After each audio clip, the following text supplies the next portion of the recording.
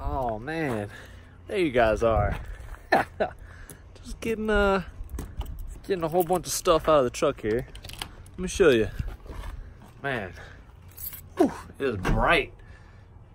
Let me flip it around.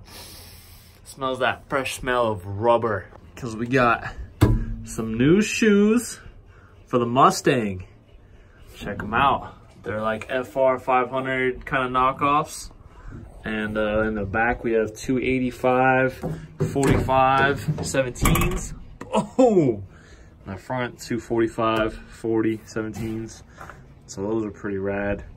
If you don't know what the Mustang is, I'll show you in a second. But more importantly, back there, we got the steel wheels for the Pacer with some new Uniroyal Tiger Paws? Yeah.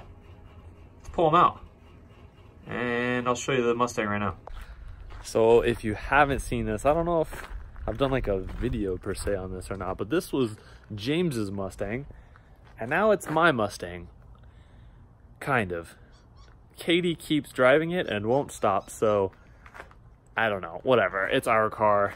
And I got these wheels and tires from Tim, my buddy, who you may have seen in the video with Dylan's wagon. He's a very cool guy. He hooked me up. I'm really pumped about putting these wheels and tires on here. It's budgety. He was very reasonable on the price, and then I found those tires, the rear tires used, and then the new tires on the front were bought by Katie. So she's further grabbing hold of the Mustang. But this is a 5.0 5-speed car. It's also an HO, and it's also got porno red interior. I don't think it's open. This isn't really the main point of this video, but I just wanted to show it to you. James got it. It had gotten hit in the front slightly, so you can see that the hood, the fenders, is it both fenders? At least the hood, that fender. No, it's just the one fender. The front fascia, and then he also, the rad support was barely cinched in, so it has a restored salvage, but he fixed it all up. He put these parts from a convertible on it, and I love it like this. We're gonna do the SN95 front brakes I got from Dylan, the wheels and tires from Tim, the cars from James. It's just a hodgepodge of all my friends, but I love it so far. We did an H-pipe to it that came with the car. It sounds pretty cool. It's just a fun car. And it also helps me relive being 16 because this is the car that I wanted since forever. So no crazy plans of L swapping. Everyone thinks I'm gonna LS swap it. I'm not gonna LS swap it. That was the original plan, and I was gonna put the 5.0 5-speed in Katie's Zephyr. But for now, I just like it too much. She likes it too much. They're great cars. I think it'd be really fun to do like an ultimate daily driver, which I think it is. It has a Bluetooth stereo, so it's really nice. You can talk on the phone, you can listen to music, has a nice stereo. Obviously it's a 5-speed. It's got great cold AC, hot heater. We're gonna put the wheels and tires. I wanna do some suspension stuff to it for fun. And then I think doing like an on-3 turbo kit would just be primo. The car would be sick. So look for that in the future. We might do like an ultimate daily driver build. Quickly gonna add, thank you, Katie. As you noticed right there, the car looked really clean. So she's cleaned yesterday. Her name's Molly the Mustang. The other add to that is I'm gonna put up a video. I'm gonna do a whole video on the 5-lug swap with the parts that I'm using. Probably been done a million times, but you guys are my people and we're gonna show you it, and I'm actually really pumped about that. And probably within the next week or so. That's gonna happen pretty quick because now we have these mamma jammas. Don't look at this. They're thick. We'll see. We got some big dogs on the back. For now, let's throw these guys on. Got them painted up nice. Also found these. These are black steel valve stem caps, and they're pretty nice. I got a set of 4 for $11 on Amazon. I'm gonna put the link below, but I always paint on my wheels black, and I hate that the valve stems are usually chrome or something weird, so that's the way to go right there. It just looks 10 times better. All right, pacemaker, let's throw your front wheels back on. So there's a little bit of, there's a thing we need to talk about, okay? Now, this Pacer and I, we've had a pretty good run, pretty good relationship, and I think it's time for us to split ways. Now, I'm pretty terrible at selling cars or projects that I've worked on because pretty much everything I've ever done or touched, I've kept. The only things I've sold are vehicles that I didn't touch and I was okay with selling, somewhat.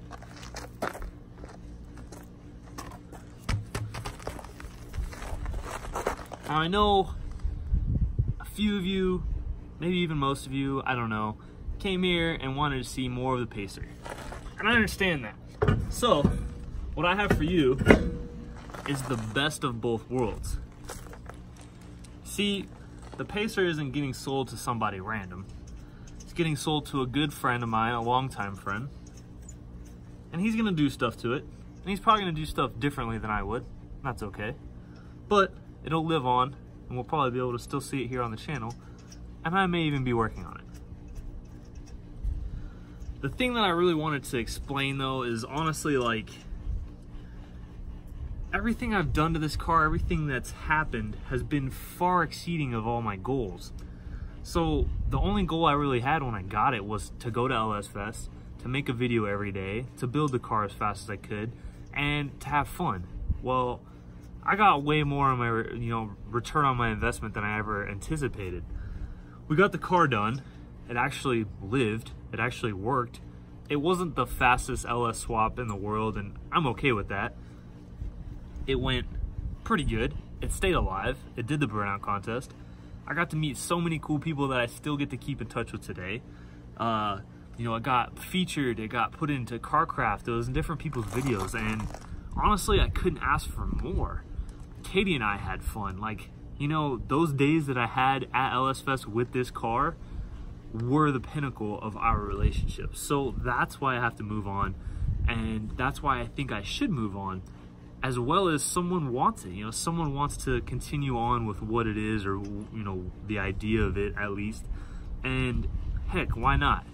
This guy, even this buddy of mine, he's the guy who introduced me to Parrish Turbo Truck when I was a kid, who gave me a ride in a Grand National for the first time. That was the first time I ever felt boost. So in that light, it's very cool.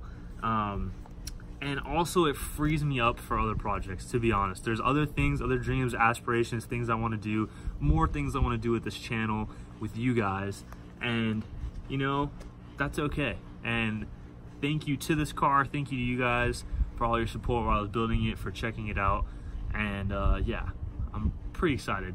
And right now what I'm doing is basically getting it ready to go. I bought a new turbo from Michael Page, Hangman Performance, who is definitely becoming one of my good friends. Thanks, brother. And I'm really, really pumped on, I would say we are already good friends, but we just talk a lot.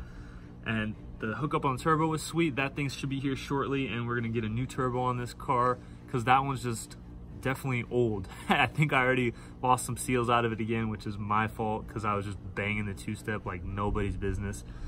So I'm gonna keep that old turbo, and then maybe we can throw it on something if I can rebuild it again. But get these front tires on, get this fuel system figured out, and get it ready. That way it's pretty nice, tip-top, nice project car when my friend gets it. It's not just a pile of rubble. He can actually drive it and enjoy it.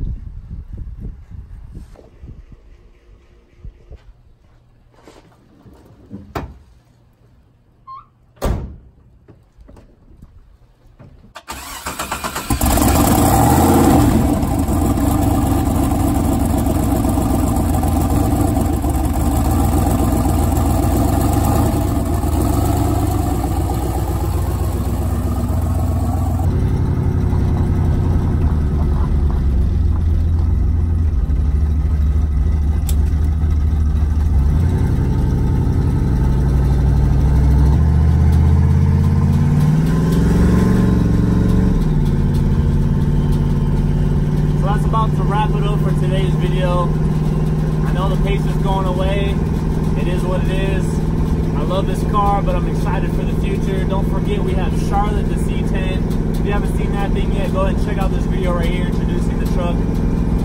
If you haven't subscribed yet, go ahead and click subscribe right there. If you want to stick around, you want to hang out, you want to see some of these future projects. We got Molly the Mustang we talked about in the beginning, the ultimate daily driver build. We got, what else? We got my 72 Skylark, which, you know, if you don't remember that car, if you're not an OG that's been around for a long time, go back in my playlist, check out the Buick is what I called it, or the Dirty B, like call it all kinds of things, but the Buick, that car is really rad, and it's just sitting there, man, waiting for us to do something to it. There's many, many opportunities there.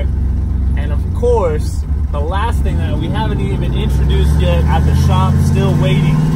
Maybe in the next week or two, after we get this and the GTO gone, we'll put up a video and we'll show you guys what's at the shop.